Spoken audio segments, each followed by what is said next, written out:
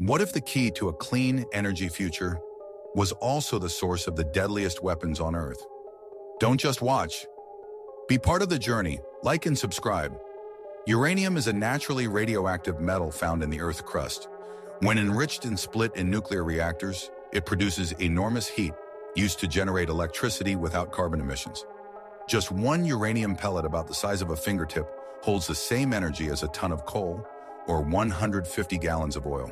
That's why nuclear energy is seen by many as a clean, efficient solution to climate change. But uranium's incredible power comes with incredible risk.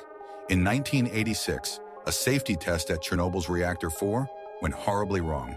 Operators disabled emergency systems. A surge caused an explosion, and the core was exposed to the open air. A radioactive cloud spread across Europe. The city of Pripyat was evacuated 36 hours later, but by then, many were already exposed. Thousands died, and over 200,000 people were relocated. Even today, the Chernobyl exclusion zone remains uninhabitable. In 2011, a massive earthquake struck Japan, triggering a tsunami that slammed into Fukushima Daiichi nuclear plant. The waves disabled cooling systems. Without cooling, 3 nuclear reactors melted down, releasing radiation into the ocean and atmosphere. More than 150,000 people were forced to evacuate, and radioactive water is still being carefully contained over a decade later. Uranium holds the power to save the planet or scar it forever. Follow Fact Inquisitor, where science meets the strange and truth glows in the dark.